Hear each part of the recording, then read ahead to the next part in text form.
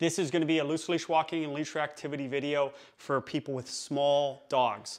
Here's the question I got on YouTube. Can this work with small dogs like Morkies? I have a harness, but worry about pulling too hard on a correction. And then she writes, is there an alternative for toy breed dogs? All right, I usually show big dogs when I'm doing loose leash and leash reactivity, but a lot of you have small reactive dogs. So we're gonna use Ted here. He's like the best dog ever. But he does have loose leash walking issues and leash reactivity issues. I don't know how people possibly treat their dogs when they're this small. Like sit there and constantly give her treats. My back, I'm not that young anymore. My back would hurt from constantly doing this, constantly doing this. I also don't like gentle leaders for these tiny dogs. So the method is the same. You're starting to get my method. The method is the exact same for small dogs, but everything's softer, okay? Everything's softer. So you put the leash on in your living room. This guy's been great. Has he pulled on the leash yet? He has not. Okay, is he with me? Yes. You have to do this. Okay, release your dog. Okay, and then if he's with you, this guy's on your page. This guy's ready to go for a walk. If your dog goes, I'm leaving, then you have to give him a little correction and put them back. By the way, this method of standing here and release, look how good this guy is. Ted, you're the best boy in the world. If you don't have treats, verbal reinforcement. This method of me saying, okay, taking a step, and then the dog leaving me and me turning has gotten multiple comments that are so funny to me. Because these people, they're like, why would you release the dog and then turn the other way? That means that the release to those people is like, okay, dog, when I say okay, it means you can just go nuts. My release when it's on a leash is release you to move forward, but keep an eye on me.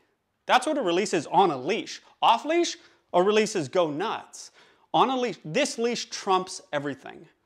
There's no craziness on this leash. There's no pulling on this leash. There's no leaving you on this leash. You want to get leash reactivity and your dog to walk well, boy, this leash is gold. There is no messing around on this thing. And that's what they don't get. That's what those people don't get. All positive, the purely positive reinforcement trainers who commented, there was just a few of them. You know a method works when they get mad about a method, by the way, because they can't get any results. And so if they're like, I can't believe you're doing that, then you're like, ah, we're definitely onto something here, because they hate when stuff works, because what they do with leash reactivity or aggression or even loose leash walking or even come or even jumping, they don't have methods that work. And so I already knew the method worked. Now I really know. My God, this dog's being the greatest dog ever. Ted, you are the greatest dog in the world. I didn't ask him for a sit. He can cruise around. I don't care. Okay, he's with me. When your dog's with you, you can then go on the walk. All right, get to the door, do a sit, fling this door open. You've heard me say it 100 times. Stay. I put him in a stay. Oh, don't be so quick to fly out that door. Okay, bink. And we're going back. I didn't even give him a correction. He gave himself a correction. He's the one flying out the door. And now, hey, proof's in the pudding. We'll see. He might fly out the door again. Ted, sit. Stay. You guys ready for this? If my method worked, this guy isn't going to fly out this door. Okay.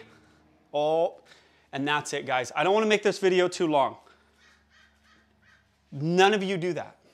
Nobody does what I just did. And that's why leash reactivity is an epidemic in society. I'm telling you, the proof's in the pudding. Sit.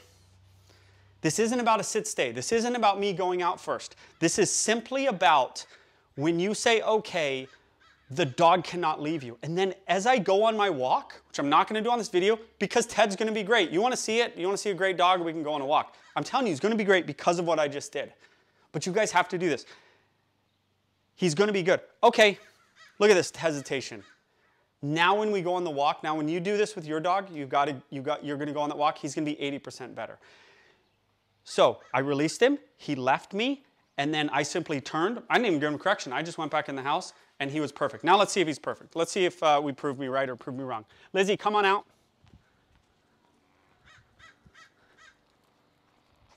Now, perfection is simply the dog being with you. The dog being with you. You're out in the, maybe you're, oh, there, look. Based on that little one, this dog is with me.